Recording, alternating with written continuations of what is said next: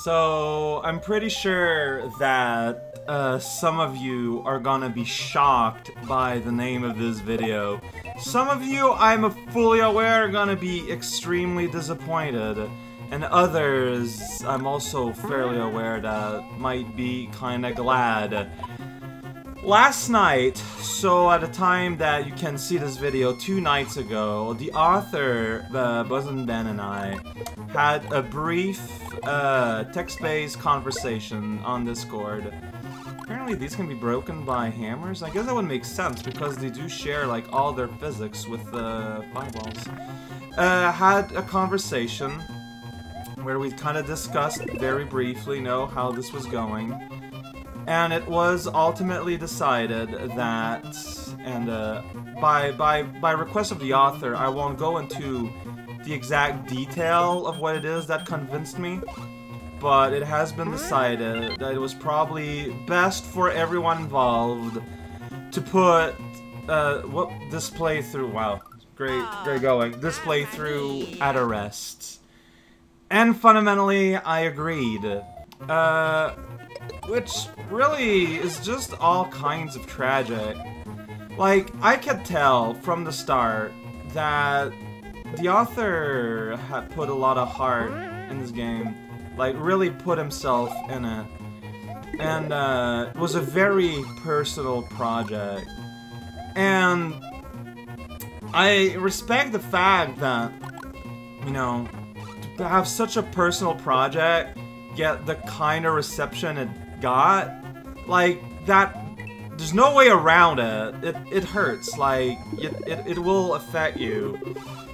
And really, it just kind of adds to the whole tragedy, which was the Super Mario Doomsday experience.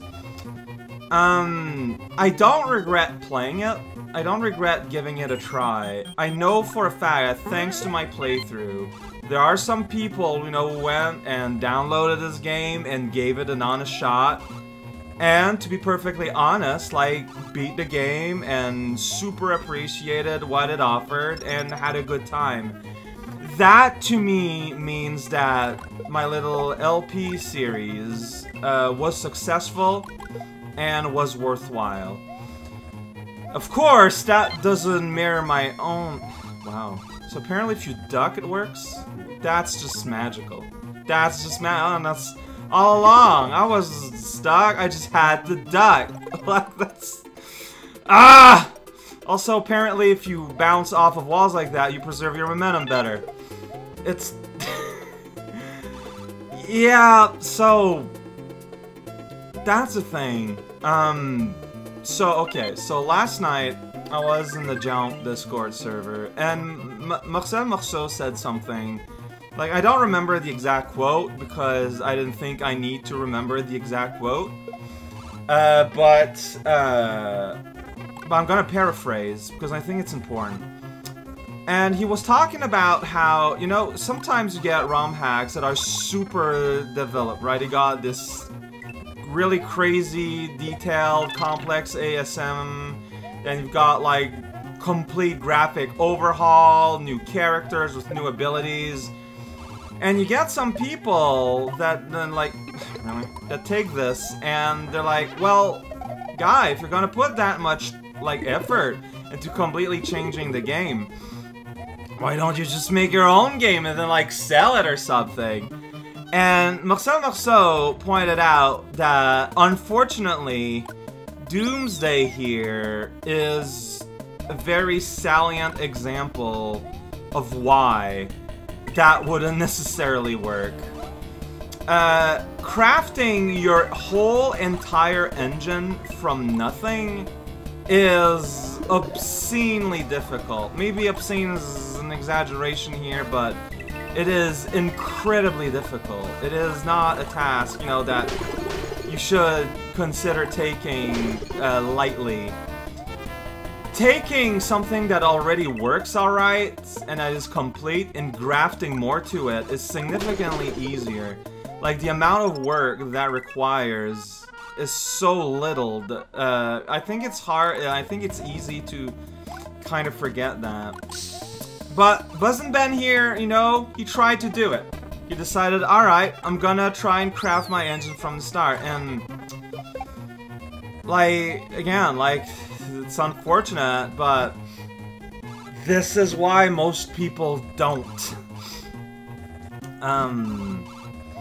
And it's really unfortunate, as I was saying, because there is a lot of potential in this game. There's a lot of good ideas, and there's a lot of, like, neat mechanics, and I'm sure that things would get even more developed as we went further in the game. But I think this is just kind of a problem when you're forced to just, like, program everything as well as working on level design. Like, you have to compromise a little bit when you're a oh man, advanced math! You just have to compromise, right? And I don't know, it's just, I think this is just, like, okay. Like, when I started, like, the author was really excited that I was going to be playing his game. You know, we worked with me to try and get it to work, and when we couldn't, we got some outside work, and we got to work. And you know, his game got kind of pushed around in the order, and I could tell he was disappointed, but eventually we did start. And very quickly, I could tell that the LP wasn't going the way he was hoping it would. And, you know, that did affect me. Like, I could tell, even through texts. Like, you can tell. Like, text brings an anonymousness, that's true, but, like, you can read a person through texts. And I thought it was just real unfortunate. I don't know. I'm gonna, wow. Deep down, like, even if I can't really go into the exact reason why he wanted me to stop, I think that exploring the context around everything here, it's pretty easy to guess why. And, like, I never want to make a person literally feel bad because of one of my videos, right? And so, like, in the past, I've had people request me to not LP a thing or not LP completely. Like, that's the thing. If you're telling me to LP everything except the end or something, I will resist that. LP everything, remove your level from this pack thing, no, that I'm going to resist. But an entire series to just kind of, you know, stop it, I'm going to respect that. And yeah, like, I don't really have much to say more about it. Like, I think I kind of went over everything, but yeah, it's a very tragic situation. Like, making games is very hard. Like, you know, if you can avoid having to program your entire game and concentrate on just making the levels and whatnot, like, that is a huge understated advantage. Like, on the other hand, I understand the wanting to make your own everything, but it's just, your workload gets multiplied so much, and it's something you have to, you know, take in mind. And I feel like I'm rambling at this point. I feel like I'm repeating myself. But I just want to reinstate that I see the potential. It's just that the craftsmanship isn't quite there yet, you know? But it doesn't help that, like, the engine that was used to make this game is, like, legendarily known for being extremely buggy. Like, even within the game maker community. Which, should kind of tell you something. Also, I believe that the author of that engine, like, at some point just up and quit and said, yeah, I'm not working on this anymore, ciao. And it's like, alright. Like, that didn't help, I'm sure. This is what we're doing, and this is what it is. I guess I'm just gonna complete this level. Like, and again, like, it's just that on-off switch there, to me, is, like, emblematic. Oh, wow, this thing stays off? Well, that's nice. That's actually really nice. But still, like, see, that's what I'm saying! There's a lot of really nice touches like that. There is some amount of you know, just trying to make a good thing for people. But other parts are just broken to the point where, whoa, well, that's what I decided to do. Wow, 2 math? I don't know, that's kindergarten level. I'm not interested. I'm gonna keep repeating versions of this is just a tragic thing, because that's just what it is. Like, I just doubt it's gonna happen.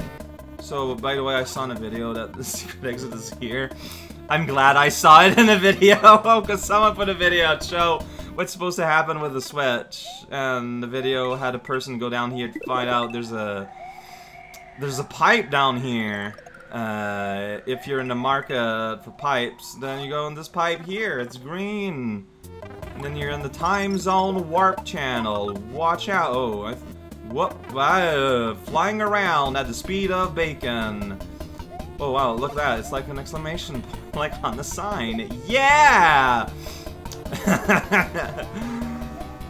One of the main things that people who are disappointed in this series ending have told me is because they really enjoyed the fact that this was a fan game. Because that means that you could expect just about anything. Of course, nowadays, wow, have fun up there, Charlie.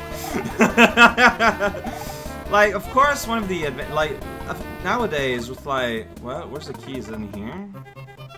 I think that brought me back. And then I touched that like an idiot, so I can't get the secret exit. Wow, I missed the key somewhere. Whoops! Like, it's true that with a fan game you can't expect anything, but nowadays I feel like this is less true. Like, nowadays, with how advanced Lua is and SMBX, and with how nutso what people do with ASM and SMU, at this point, like, they're more developer engine with a very, very solid framework for platforming more than anything. And I believe that a distinction of a fan game and the rest is becoming absolute. Also, you can just hold a button in the quicksand and it'll come out. That feels real weird. So I'm saying a whole bunch of things without really any true aim. Man, yeah, I have no idea where that key is. I know where the keyhole is. Maybe it was in the sand pit. You had to go in the sand pit. Well, look, if I am to ever retouch this game again, I'll have to consider that. But, as per author request, one final save. The music stopped. That's kind of funny. Maybe one day I'll return. Maybe someday we'll cool off and we can take a look. But that's not going to be now. This is it. Like, this was Raocow. Play Super Mario Doomsday. And join me next time when we play a whole lot of SMU hacks. Oh, by the way, since it's the last time, let me see if I can find a way to grip this tiny recording border. Come on, can I do it from here?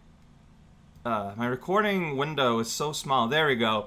Like, let's take a look at this amazing desktop that people have made me. Like, a lot of these references are not gonna make a whole lot of sense without proper context, but hey, that's the fun of it, isn't it? Anger mold. Oh, demo, always cute. And I mean, that was pretty swell, like, having this to look forward to every day. I was recording, but mess with a note, you get a doot. This one is so sad, and there's no way you would know that. Super Mario Doomsday. I feel that a lot of people can learn from this interrupted playthrough.